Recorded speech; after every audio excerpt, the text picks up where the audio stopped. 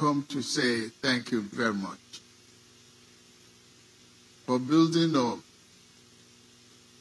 to this stage, building the institution, building the country. You are the first and foremost leaders that speak for our people.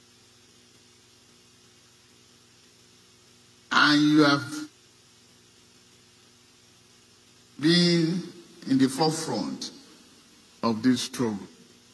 Mr. President, without interruption, the members have asked me to please sit while they are speaking in chambers.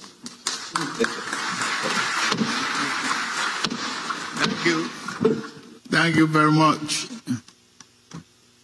This institution, the Hallowed Chamber, represent our consciousness for freedom and sense of belonging.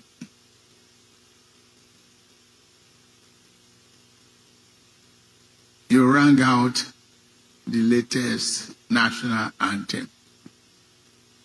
Nigeria will hear thee.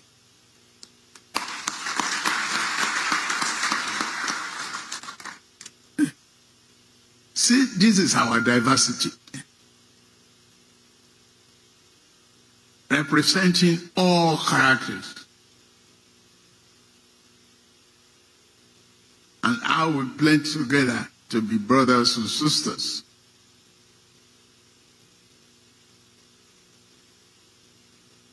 Without this house, probably I may not find a path to the presidency.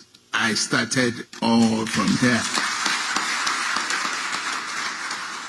And that is why I'm giving that respect this morning to you. To please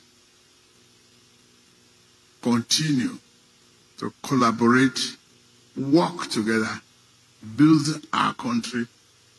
We have no other choice. It is our nation. No one, no age, no other institution or personality will help us except we do it ourselves.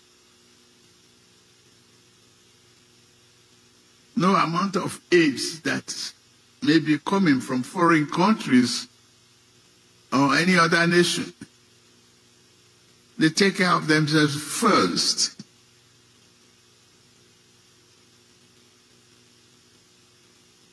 Let us work together, as we are doing, to build our nation. Not only for us, but for generations yet unborn.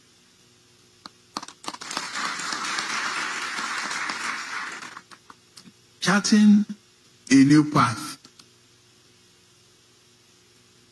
The question of program for development. I submitted the last budget to you. You expeditiously passed it. We are walking the talk. I will soon bring year 2024 appropriation bill. That is just for your information. But we must nourish this democracy, build this nation, so that the future of our great grandchildren will be sure of prosperity, development, and progress. Thank you very much.